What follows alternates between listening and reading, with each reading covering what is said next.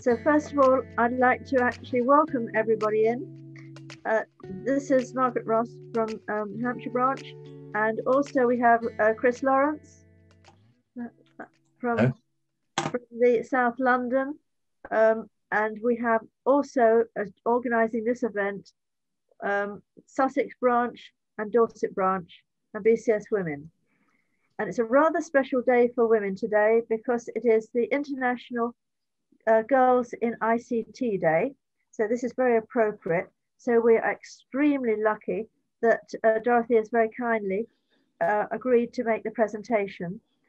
What we are going to do is record the session, and the recording will be put onto the appropriate place in the website for this event, together with a copy of Dorothy's slides. And what we will actually do is ask everybody to keep muted, and we will actually also cut our pictures once we actually get started again. Now, I'm going to let, we're not going to take any questions during, but if you could push it into the chat area, and Chris will be keeping an eye on the chat area that comes through. One thing that's very special about Dorothy is the honorary FBCS.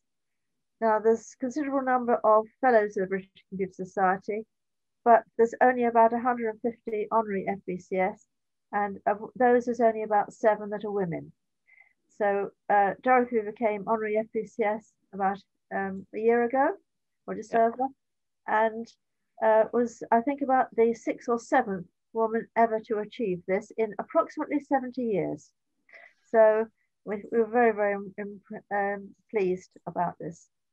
Now, at that stage, I'm going to cut my camera and my microphone, and probably ask other people also to cut their camera as well.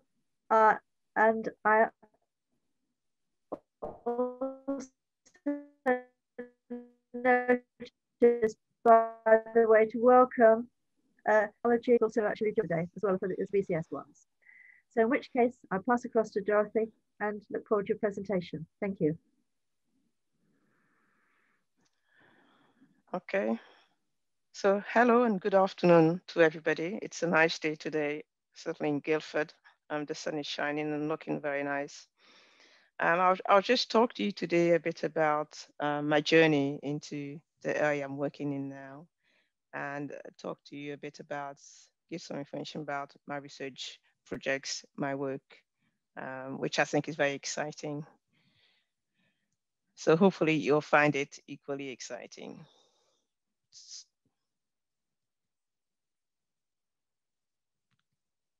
Currently, just before I talk about how I came to it, I'm currently Professor of Computer Science at Leeds Beckett University in Leeds.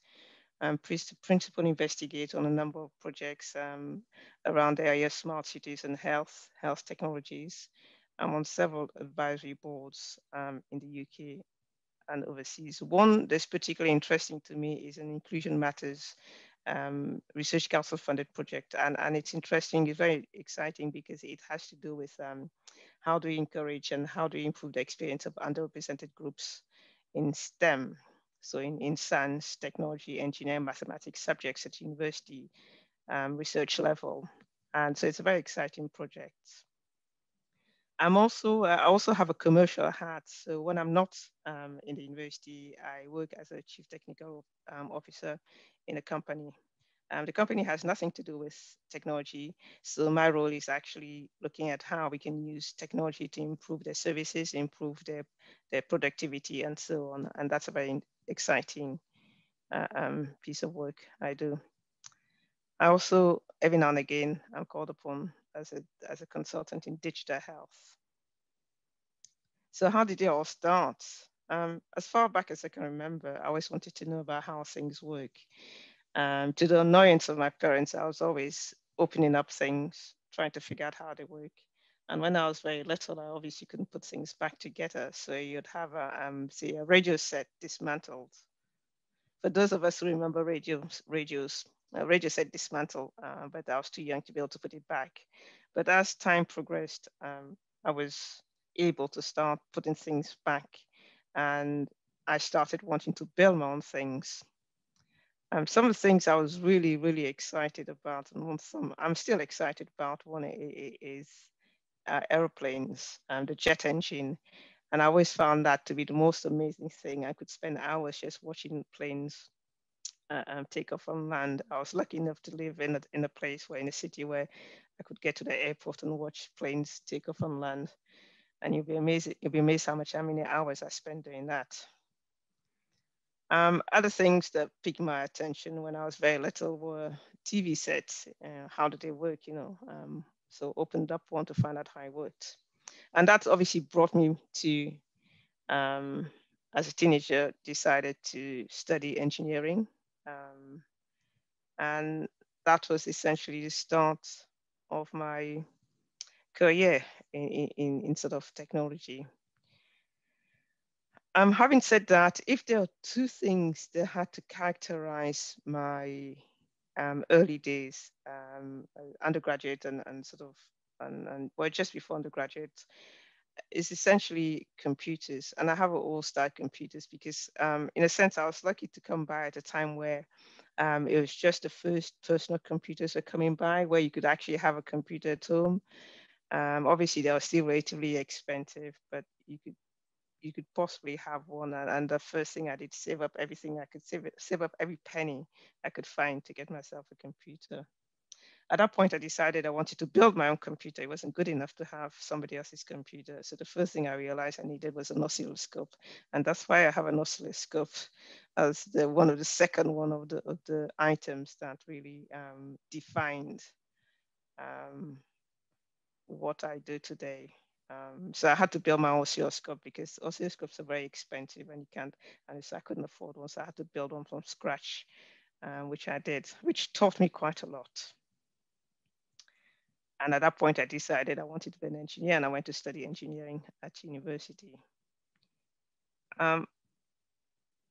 It was really, I was lucky enough because when I studied engineering, I was also quite interested in astronomy and astrophysics, and took us optional courses on those. And so when I finished, I decided to go into satellite engineering, and that's where I did while I was working. I was also studying a master's in satellite engineering and a PhD doctorate in spacecraft engineering. So my early career started in satellite engineering, building satellite systems. And specifically, I was mad about computers. So I was building computer systems for satellites. And these are two pictures of the early satellites. The company I work for is really unique in the sense that in those days, and even still today, now, apart from very large corporations, very large companies building satellites, there was nobody else doing it. And we had this very visionary, actually, it's a professor at the university who decided to build satellites. And I joined the company, and we used to build satellites, small satellites like the ones you see in the pictures. I was in charge of the onboard computers. So essentially, they're just computers, but they onboard the satellite and they sort of control the satellite as they spin around, as they sort of go around Earth. But the one thing about all the work I did was, if you think about whether it's a computer on your desk or a satellite system, computers in the satellite system, they are essentially just executing a series of code and stupidly just doing so. I was really intrigued by systems that could think for themselves, if you could say that. And that's why at some point I decided to see how I can combine. I found out about artificial intelligence, the discipline, the topic, and decided to try and combine artificial intelligence with what I was doing. And that's how it all started, the whole journey in artificial intelligence. The first step was to go to JPL, so NASA in California, and so working with the group in artificial intelligence, so to develop smarter satellite and spacecraft. When I came back to the UK, I worked at the same company for a while. I was so young there. God, I was so young. Again on the board computers. You can see me in the lab doing some work. Some of them were probably looking at the testing some of the board computers just prior to launch. But then after a while, deciding to go back to academia as a researcher to do pure research rather than commercial research. And while I was there, when I first went back to academia, one of the things that I sort of realized, I wanted to work with, yes, satellites are great, spacecraft are great, but work with technology that affects people directly on Earth. Not to say that satellites don't affect, because if you think about it, the mobile phone that everybody uses is thanks to satellite engineering.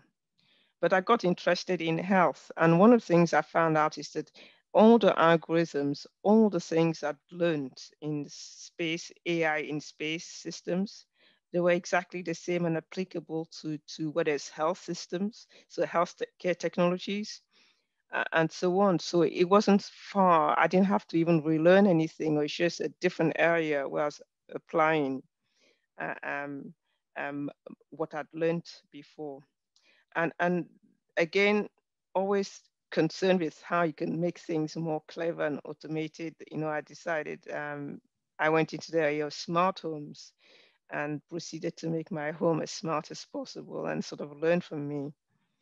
But the goal wasn't just for smart home for the sake of smart home. It's smart home for the sake of trying to help the person live. So if you imagine you have mobility issues, or if you have cognitive issues, how can your home actually help you be more independent? And that's the angle. That was my perspective, and it still is my perspective. And I like to joke about it, but secretly, I look forward to the day where we have robots that can look after us. And I certainly hope that when I get to the stage where I need looking after, I'd have a robot to be looking after me, like in the film Frank and the robots. Talking of which, they're becoming more and more human-like. So that can be scary, but it also means that you can probably have robot companions, not just mechanical things, the mechanical robotic beings that do something for us. We'd actually have some human companionship, but that's a far away. And I think for now, I would settle for a home that looks like a standard home, but has enough sensors and algorithms to help look after me. But coming down to more mundane stuff, I do quite a lot of research in healthcare and other areas. So a lot of the work I do now is in assistive technologies and rehabilitation technologies. And one of the main research projects at the moment is we're developing a rehabilitation system for stroke survivors. I'll say more a bit about it. So the whole idea is that we call it the virtual physiotherapist. The whole idea is a post-stroke. I'm sure the medical people, if there are any among yourselves, among the audience, will know better than I do. Post-stroke, you suffer from paralysis, weakness, and so on. And there's no cure. And the main thing you can do, the only way you can manage it is usually physiotherapy for the physical problems.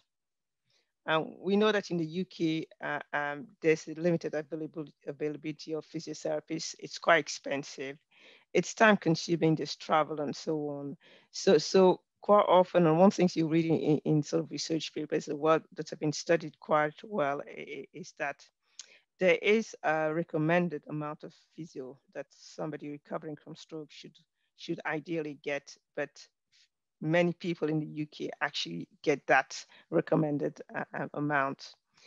So one of the things we are hoping to do is that with a system that you can use at home under supervision or without supervision at all to help you go through your physio exercises. And you can see from the examples in this slide that some of the exercises are quite, for somebody who is quite able-bodied, they're quite simple to do. So those are sort of things you capture in our system. And what essentially you do, the first prototype you see here is, some of you may recognize a Kinect. So that's the first prototype. It looks at the motion. See, if you're moving your arm, it tracks your arm and analyzes the motion and measures it against a reference. The reference could be yourself a few days earlier, so hopefully you can see progress. Now, the latest system is a lot more advanced than this and doesn't use the Kinect. We are hoping to commercialize it sometime this year, at least start the process later this year. You can work with a physio, a clinician remotely at a hospital or somewhere, so under supervision, or you could work alone. Talking of automation, my Alexa device thought I was talking to her and I was asking me a question. So it's a device that you can use either standalone and it will look at your movement, so track your movement, assess how well you're doing the movement, and collect information and can transmit that information to your doctor. So it's textual information that's transmit, but you could also equally have a video like a video conferencing session with a physio who is at the hospital or somewhere. One of the things you find when you're developing it is that how do we give feedback? There are two aspects. One is feedback in terms of how well the person is achieving, performing the movement. And the second one is more of a psychological encouragement, because a lot of people, you've just had a stroke, you're probably quite depressed, your motivation is low and so on. And so part of the system is aside from assessing movement, it's also about how can you encourage people to continue and be sort of motivational. So these are areas we kind of looked at. This is a very simple look at movement tracking. Anybody who's seen some of the game devices will recognize something similar, although we have improved accuracy so that we can actually measure and assess more correctly. Here's one of my students in the early phases trying out the device for me. As I said, motivation is probably one of the most difficult things to address, because from a research point of view, because it's not just, now you're moving into more of the psychological arena, and we sort of had to bring in our psychology colleagues to sort of help us understand and try and help us, how can we design. But the other thing I mustn't forget to say is that all along we've been working with doctors, but more importantly, we've worked with stroke survivors. And I think the biggest help and the best thing you can do when you're developing assistive technology and any healthcare technology, the best thing you can do really is to be working with the people with lived experience, because there's nothing there's so much that they can tell you about what you're doing that's wrong, and guide you to some things that you can, as an engineer, no matter how clever you are, you could not possibly have known. So that's the very key thing, is working with the people who've lived the experience of whatever the challenge you're addressing, and it doesn't matter what technology it is. So we tried to use various gamifications. This is ongoing and early phases, and how can we motivate people? But obviously people are very different. What motivates somebody doesn't necessarily motivate somebody else. And this is a part that's changing the most in the latest version that we've completely revamped, and so trying to bring in new ideas with end users and psychologists. I just want to tell you a bit more about other projects. Although the Virtual Physio is the main project at the moment, there are quite a few other things we've been doing. And some of the areas I'm looking at,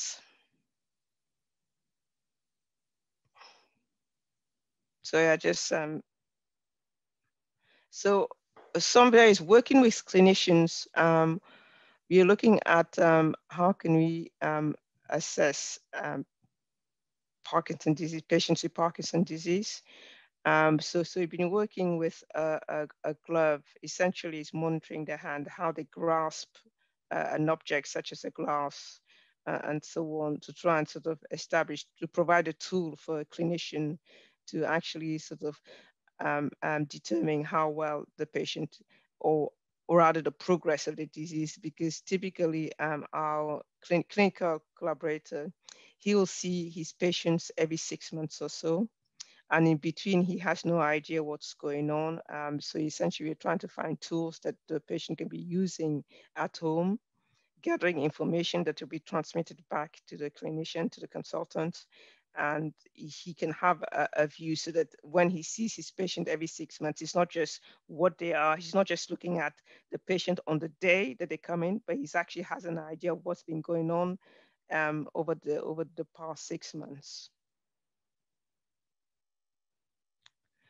This work was carried out with a consultant in Calderdale Hospital. It's still ongoing. Another project, sorry, I'm going in the wrong direction. Another project, again, a consultant looking at dementia triage. Now, what Peter, a consultant, sees is that lots and lots of people are passing through his clinic every day with possible or suspected early stage, and they tend to be referred by the GP because of some memory issues. So he's got quite a lot, and obviously, like any sort of clinic in the NHS, there are limited resources, and so you're looking at how can we provide a tool to support triage, because a lot of the time the memory issues could be about depression, it could be about any number of other things that are not at all related to dementia and have nothing to do with dementia. So he's sort of looking for, if you're looking for tools that can sort of help him triage, so he can send, because the other thing is that also once he's done an initial test, if he thinks that there's a potential, then he'll send them on for more expensive tests. And so in order to sort of cut down on that one, on the number of people, but also reducing the number who will be unnecessarily sent for further tests, if you had a tool to help with the triage.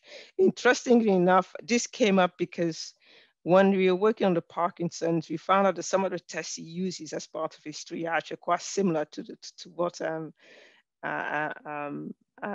was being used in Parkinson's case, in terms of from a computational point of view, the glove, using a glove, a smart glove, and the measurements that we could take were quite similar. So it just seemed quite natural to also include this project. This project actually is, the next project I'll talk about is actually on hold now for a number of reasons, partly because of pandemic, but also because we came to a decision. Essentially, what happened is that talking to Leeds City Council, they run a large number of care homes, so homes for the elderly, and also some are especially some for people with dementia. But they also have the number of private care homes to which they refer people from the Leeds area. And one of the things they found is that a lot of those homes use very little technology. Some of them are completely paper-based in terms of care records, and absolutely no technology whatsoever. And quite a lot of them we found actually had the technology in the home, whether it's technology for care records, so basically computer systems with appropriate software, and some even had telehealth and telecare systems, but unused. And the whole idea was to go in and see how we can facilitate or create a system that makes it easy for carers to record their care, to create the care records at the end of the day, because a lot of them were saying, oh, we just don't have time and so on. But what we found when we were running an audit of the care homes in Leeds, a few of them in Leeds, we found that a lot of the problems was question of digital confidence. Digital literacy, probably less so, but certainly digital confidence. And a lot of the time they would say they don't have time and so on, because there wasn't that familiarity with the computer system, with the telecare and telehealth system. So in a sense, the recommendation I made was simply that before we could proceed with this, adding yet another layer of technology would be to make sure that the staff are trained and sort of digitally confident and to use any technology. One of the projects, another project working on as brain injury patients with a consultant who wanted to monitor the extent to which activity helps recovery of brain injury patients. And this was a hospital in Hull with people, it was a broad, they always had brain injury, but for various reasons, anything from accidents, so car accidents to other sort of trauma. And the whole idea is to sort of just monitor, it's quite exploratory, and monitor activity and see how they can, if it had any correlate with recovery. So you can see there are many uses of technology in various areas of health. Now, as well as working with NHS and consultants in NHS, I work with commercial companies looking at very specific projects, very specific products they want to develop, and they're looking for me to support the R&D, the innovation in these products. And quite often this is paid for by Innovative funding. One example was early on with a smart mattress. As you may know, somebody who is bedridden and in bed for long days at a time will end up suffering from bed sores. So we were developing a smart mattress that not only detects the pressure, so looks at the pressure points as a person is lying down, but automatically can shift around the patient. Normally, the shifting around will be done by a nurse who will just be moving the patient regularly. So this is a mattress that actually automatically detects pressure points and shifts the patient around regularly throughout the day. So this is a local company local to Leeds. Another project with company in the sort of Yorkshire area. For those of you who don't know, people who use heavy drilling equipment, like the sort you find when you see people repairing roads, they use very heavy pneumatic drills.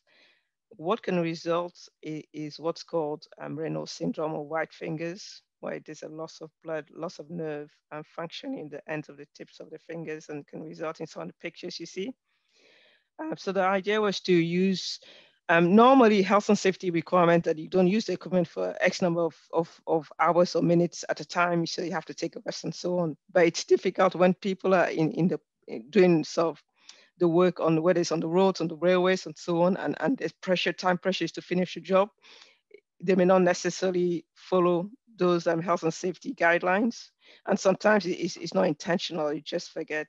So this is a system where you place devices on the machine so that you can actually measure the amount of the dose received exposure, because obviously amount of exposure relates to the risk of this Raynaud syndrome. So you have devices that measure the sort of exposure received and can automatically switch off the device. But also it means that all the exposure is actually measured and stored in a cloud so that so that later on you can sort of look at it and see who has been exposed and by how much and so on. Another project was with a company looking at telecare systems for care homes. So you can see it's a quite varied number of project, different areas. But one thing they all have in common, if you look at the electronics and the algorithms, they're pretty much the same. They just apply to different things and different domains and different sort of application areas. So I tend to find this sort of work very exciting. I quite enjoy commercial work because it also means that you get to see somebody using whatever you built, rather than academic work. Quite often you do a piece of work, you write a paper for a journal, you publish in a journal, paper ends up in libraries or around the world, but you never see anybody using whatever it is. Whereas when you're doing commercial work, the exciting part is actually getting to see people using whatever system you've developed. I enjoy working with engineers and scientists, try and help them develop their skills. I find that very enjoyable. I quite enjoy working with researchers, doctoral and postdoctoral researchers. I also quite enjoy, for example, now I also spend a lot of time in companies. So I recruit for placements, project work based on company needs. So the students are actually developing systems, or whether it's software or hardware that are actually be used directly in the company. I organize hackathons, which are essentially over a weekend. We have a theme. This last year, so October 2020, the theme was technologies to support mental health. And it is run for all the students in Leeds, so Leeds Beckett, Leeds University, Leeds Trinity, and any college. So students get a weekend to develop a piece of hardware, and the winner gets a prize at the end on Sunday. Usually the prize is anything between £1,000 and £5,000, depending on how much support you have. Last year, because of the pandemic, the hackathons run online, which actually made it quite interesting. And it would be stretch it out over a week. Normally, a hackathon will start on Friday. We'll start on Friday afternoon, where we present. We talk about the theme, the expectations and so on, and the presentation of prize happens on Sunday night, Sunday evening. And we provide space to work throughout the weekend, to sleep throughout the weekend if necessary, sleep on campus. And we provide the food, the drinks, and everything to keep them going, so they don't even have to go home if they wish to stay. So I find those quite exciting and look forward to having one every year. I'll stop here and wait to see if you have any questions. Thanks very much for listening. That was a marvelous presentation. Thank you so much.